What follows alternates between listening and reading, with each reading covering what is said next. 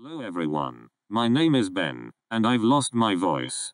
I know, it's very careless of me, I'm usually a better person than this.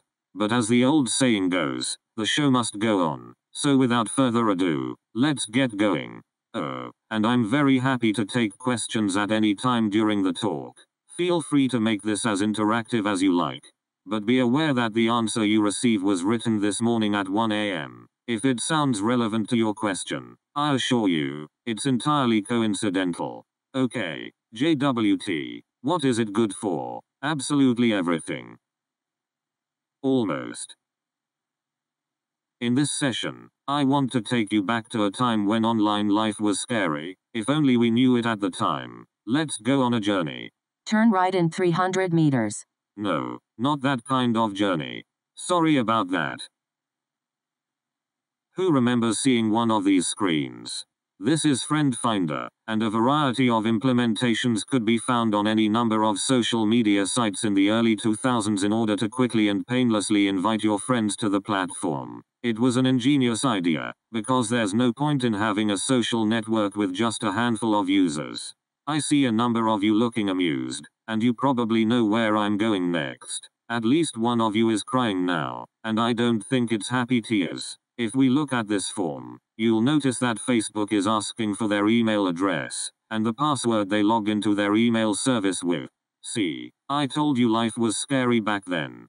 But wait, there's more. Let's dive into one possible implementation to see how much scarier this actually was. And please note that I'm not picking on Facebook particularly. Most social networks did this, and it was a very bad idea. So let's start with the user on the left, and the social network web server on the right. To kick the process off, the user sends their email address and email password to the server. Next, the server will make a direct connection to the email provider, but not to an API. It will pretend to be a human user of a web browser, and dynamically screen scrape the data. That's right, the social network was now logged in as the user and had full access to everything. Contacts, emails, the lot. After gathering all the contact details, the social network would store these in their own database, in order to then send out emails to each contact inviting them to join the network. But wait, how would they send these emails? I hear you ask.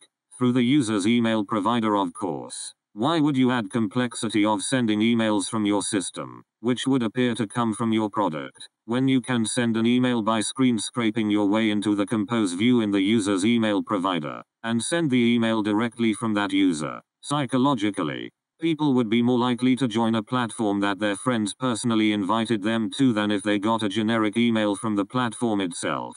And then to top it all off, in all likelihood, the social network would also store each contact in their own database as a ghost user from the outset. This allows them to start building a vague profile of each person immediately, even if they don't sign up until years later. What could go wrong? And of course, this is all very questionable, whether it's okay to store information about someone who hasn't yet signed up for your services. But let's remind ourselves of the real WTF. The user has to share their email credentials for this to work. So I'm able to turn my microphone on every now and then, and as you can tell, my voice really is buggered. And I promise you, I wish this was because I had a good time a few days ago. Unfortunately, that's not the reason. I'd like to take a brief pause to thank Phil for lending me his laptop, which is currently outputting this audio. And as you may notice, his phone is also connected to his laptop. So if we get any calls, I will try and answer them. And if you can all speak up when that happens, we will, I don't know, maybe we can rickroll somebody that he knows. All right. OAuth 2.0 to the rescue. This authorization protocol was designed to remove the need to share credentials, and also added in constraints or scopes of operations that could be performed once a system had been authorized. Let's see how that works. Rather than sending credentials to the social network, the user starts the friend finder process with a simple request. The server responds with a redirect to the email provider, which the user can then log into. The email provider will then generate a token for the user, which is limited to the scope of, for example, reading the user's contact list, and the user can then pass that token to the social network. Finally, the social network server can request a contact list from the email provider's API, using the token to verify that access has been granted, and the email provider can return the contact list. As for sending emails, that was always something the social network should have sorted themselves, and we can't stop them from creating those dodgy ghost accounts either. Clicker's lagging a little bit. So, some examples of what an OAuth 2.0 authorization might allow. LinkedIn can read emails on Gmail. TweetDeck can post tweets on Twitter. Eventbrite can create events on Facebook. But how can we get identity information from another provider? I'm sorry, Dave. I'm afraid I can't do that. This led to most large sites implementing their own way of doing this. Allowing someone to log into a website with Google, for example, would be hugely valuable to Google, while making it easier for users who didn't have to go through the process of creating a new account. So as you can see, we're at a process now, or at a point now, where there's obviously a desire for identity to be something that we can pass between entities in a secure way without having to share credentials with those systems as well. And we're very early on in the process here, where large organizations like Google and Facebook and MySpace, anybody still have a MySpace account? Just me, okay. They wanted to be able to provide facilities for their users to be able to log into third-party systems. And I, or rather Daniel, if you have a Mac and you use Say, that's Daniel, everybody, Daniel, everybody. Daniel was talking about, that seems really weird. I was talking about how Google benefits from this, and one of the ways that these organizations would benefit from it is that they would become seen as a safe space to have an identity. People would sign up for a Google account because they wanted to log into another system. After having done it once, they could log into multiple places afterwards. The benefit to the user is that they don't have to remember, I mean, we shouldn't be remembering passwords anyway. Everybody uses a password manager, right? 3 of you. I'm worried for humanity. So we came up with this user info process, but it was so new. As with anything, whenever 4 or 5 large organizations want to do something, you look at it nowadays with APIs within browsers, the kind of things that people are playing with, like the bleeding edge APIs that are just coming in, they're all implemented differently. They're totally incompatible with each other, and they have to then work together to build something that's more compatible. So I added that in because I think I skipped it a little bit in the text part. In much the same way as OAuth 2.0 could be used to get contact details, a token could allow the retrieval of information about the user. As with all new ideas, each provider implemented it differently, returning different response formats. What can go wrong? OpenID Connect was ratified to standardize the way to retrieve the data, and the format that should be expected. And it was really simple. We like simple. It's basically a simple identity layer that sits on top of OAuth 2.0. Will actually verify the identity. Obtain basic profile information from the provider. Is REST-based, so we know how to make the request in every situation. And returns JSON, a flexible, extensible, but predictable data structure. I realized how good it was to be able to drink while you're giving a talk. It's coffee, by the way. It'll be beer later. And that brings us to JWTs, or JSON Web Tokens. This is what they look like. Any questions? Thanks for coming, everybody. It's been great. Okay, let's dig in. If we look closely, we'll see 3 parts separated by full stops. These are the header, the payload, and the signature. The first 2 are base 64 URL encoded JSON, which we can easily decode. A typical identity token might have a header and payload like this. Note that they aren't encrypted, just encoded, so you shouldn't be storing sensitive data in them. In the payload, we'll see certain keys like SUB, which stands for subject, and AIT, which is the issued at timestamp for the token. It's best not to use these for another purpose, but being JSON you can add any arbitrary data in that you want. you've seen some situations, given your reaction, that probably should not see the light of day. Has anybody ever played with JSON Web Tokens before? Is this brand new to anybody? Brand new to a couple of you? Yeah, so there's always been this debate about how secure are they. Like I mentioned, they're not encrypted. You can get encrypted JSON Web Tokens. But yeah, by and large, you should just treat them as information that gets sent around but is totally readable by anybody. If you're really clever, you could probably decode that in your head. I certainly can't. Probably most of us can't. But yeah, I mean, people can look at this and go, oh, that's cool, I can send that and nobody can read it. But it's actually just basically breakdownable, I think that's a word, into readable text. I think I just got a confirmation that breakdownable is in the dictionary. Thanks. And to create the signature, in this example based on an asynchronous HMAC 256 algorithm, we take the base 64 URL encoded header and payload and use a pre-shared key. Any system can regenerate the signature in the future, to compare with the signature in the token, in order to verify the header and payload have not been altered after the token was issued. And best of all, the receiving party can verify the token and rely on the payload without having to communicate with the issuer. So just as an aside, if you want to see the script of this and the words I had to write for it to be able to pronounce the words properly, and it still gets it wrong, come and chat to me afterwards. I'm happy to show you. There's another JWT, the access token, that contains different information in the payload. Here you can see the issuer, the subject, the audience that is permitted to consume the token, and at the bottom, the scope. In this example, the bearer of this access token could send a message to the example API to post a new article, but presumably not delete anything. Now that you have a better understanding of what JWTs are, how they can relate to authorization and identity, and what protections they contain that make them trustable, let's have a look at a couple of scenarios in which this can be useful.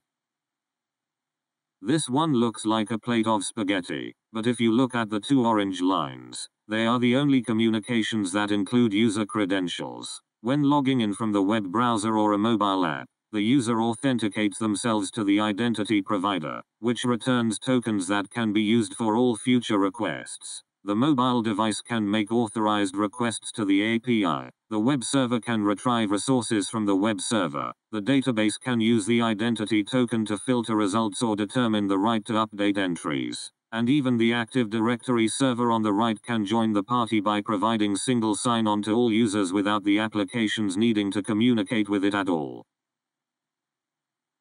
You ever tried to talk to Active Directory? Either you're not admitting to it because you have pains that you don't want to discuss, or you have not experienced the pain, so please don't go there. But perhaps more interestingly, we can augment token payloads to allow business logic to act more intelligently, or even to eliminate certain infrastructure altogether. Here we see a hypothetical React app that renders a web store based on product data in Stripe, which it retrieved using Metlify functions. But we need some way of connecting Stripe customers to Auth0 users. Usually, we'd implement a custom database for this. In this scenario, we're going to store this information in Auth0 and Stripe. When a user logs in, Auth0 will make sure a Stripe customer exists for them, and if not, we'll create one. Stripe will be given the Auth0 user ID, and will return the new Stripe customer ID, which will be stored against the Auth0 user, giving us a bidirectional connection between two entities on separate systems. Next, we'll return the token to the React app, right after we add the Stripe customer ID to the payload. Now the React app can call Netlify functions that proxy through to Stripe's API, and knowing the Stripe customer ID, all orders are correctly hooked up and associated with the currently logged-in user. Each situation you face will require specific consideration of the pros and cons of each design choice, but this setup could potentially be ready for production for lower traffic websites, and scaling could be achieved through caching and the use of content delivery networks before a custom database needs to be considered. It's a great example of the ability we have nowadays to rapidly build and deploy near production-ready applications in hours or days, instead of the weeks and months of yesteryear. Alright, let me try and use my voice a little. I worked out that if I try and relax my vocal cords, I can actually project a little bit more. But the problem is that I get excited about what I'm talking about and my whole body tenses up. And then this happens and I can't talk properly. So normally when I give this talk, it's a lot more interactive. So this is actually like pretty much the end, because when you pre-script a talk, you can't anticipate what kind of questions are going to be in the audience. I want to try and use my voice as much as is possible and answer any questions you do have. See, it's going again already. But one thing I do want to point out is that actually, I'm just going to ignore the speaking dude. He's got a couple more things to say, but they're not important enough that I can't say them myself. So the workshop that I mentioned is actually available on GitHub. If you want to play with it, it's self-guided. You can do it yourself. You might even find a video out there of me giving that workshop. And one thing I wanted to get out of that, it'll take probably about 3-4 hours, roughly. Don't have to do it in one go. It's broken down into steps. But it'll take you through various things. It'll actually help you set up the React app, get Auth0 configured, get Stripe configured, and you basically end up with a functioning web app that you could, like a web store, that you could potentially put into production. I'm not going to say it's 100% production ready. I haven't tested it. I'll leave it to you to decide whether or not that's something you want to do. But it's a really good way of playing with new ways and thinking outside of the box with development. And one of the things that I like about JSON Web Tokens is that they encapsulate this information that allows you to communicate more than just like an opaque token, the old tokens that we're used to that have no data inside them or no readable data. You can't do anything with them other than go to the issuer and say, what does this allow me to do? By using a JSON Web Token, you can expand through that flexibility of the payload. But any information you want in there, bearing in mind, the more information you put in, the bigger the payload, the bigger the token, and that token goes in the header request of every request. And you don't want to be in a situation where your requests are so big that you've got latency and scalability issues. So bear that in mind as well. But JWTs do give you a lot of scope for playing in ways that would normally not be possible. To do this one without a custom database would be extremely hard if it were not for the functionality that JWTs bring us. So they're really simple, really small, really almost overlookable technology, but the things that you can do with them are so varied and interesting, I guess, in certain ways. So if you have the time, I would highly recommend that, wrong button, that you, at the very least, have a look at the repo. And it's basically like the README is the instructions for how to get through it, and just get an idea of what kind of things you can do in that situation, and maybe that'll then give you a different perspective of how you can use them in your applications and in your systems at work, or not at work as well. So I will take questions. I think that microphone there might be so the people at home can hear you. Hopefully they can hear me. And hopefully, if you have questions, I will have the vocal stamina to give you a response. But aside from that, thank you for sticking around for what is a very short presentation, but hopefully the value has been shown, and I hope you enjoy the rest of the conference. Thanks.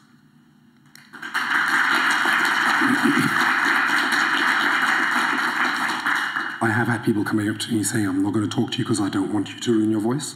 My only talk is now given. Feel free to ruin my voice. It's good.